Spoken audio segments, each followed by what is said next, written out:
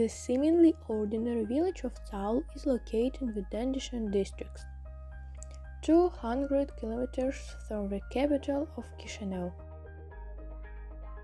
It is in this village, or rather on its outskirts, that the largest park in Moldova is located. At the entrance to the park there is mayor's office of the village, and if you go further you will reach the manor house, which is another attraction.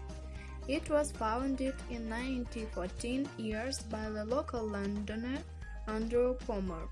An old tour path leads to the main buildings. The inner premises are closed and the entrance to them is strictly prohibited. The walls of the buildings are not stable and can collapse at any moment.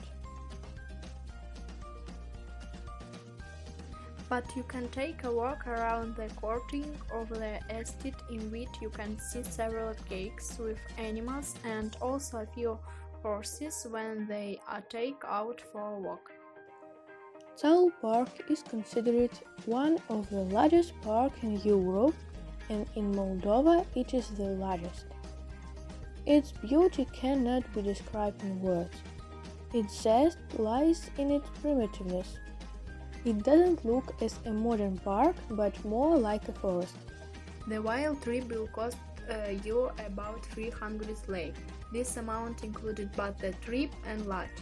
This village has both shops and cafes. We consider this trip half-free and categorize it as Calătoresc, sănătos.